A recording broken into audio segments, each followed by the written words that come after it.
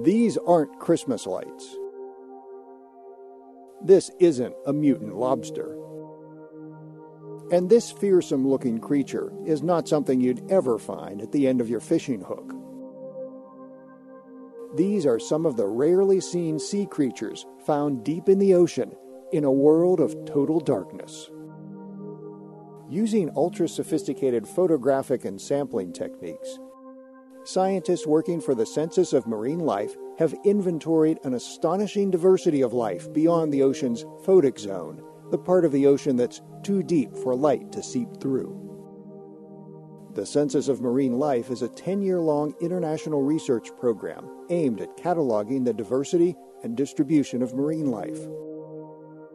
Over 2,000 scientists from 82 countries are participating in the effort. 5 of the Census's 14 field projects plumb the ocean depths beyond the photic zone. The results have been astonishing.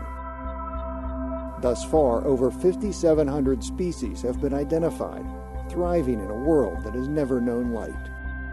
They're a diverse assortment of creatures, exotic cousins to species that live closer to the ocean's surface, such as crabs, shrimp, worms, and jellyfish. They feed mostly on marine snow, fine particles of decaying plants and animals that drift to the bottom of the ocean. They're a hardy bunch, these deep-sea dwellers. These fish, called orange roughies, can live to be 100 years old. This fella is known as the wildcat tubeworm because, like the wildcatters of old Texas, it drills for oil. When it hits a gusher, it dines on chemicals found in the decomposing oil. Then there are the Dumbo octopods, given that name because they flap a pair of large ear-like fins to swim, like Dumbo the cartoon elephant.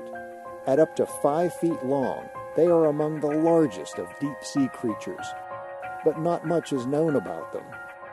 The Dumbos are poorly known, so we are trying to figure out how many species there are and how to tell them apart.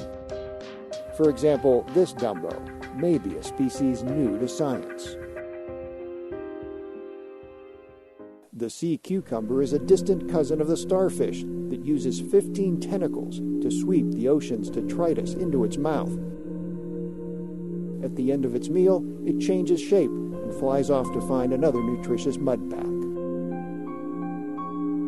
By the time the Census of Marine Life wraps up its mission next fall, the 5 deep-sea projects will have embarked on more than 200 expeditions.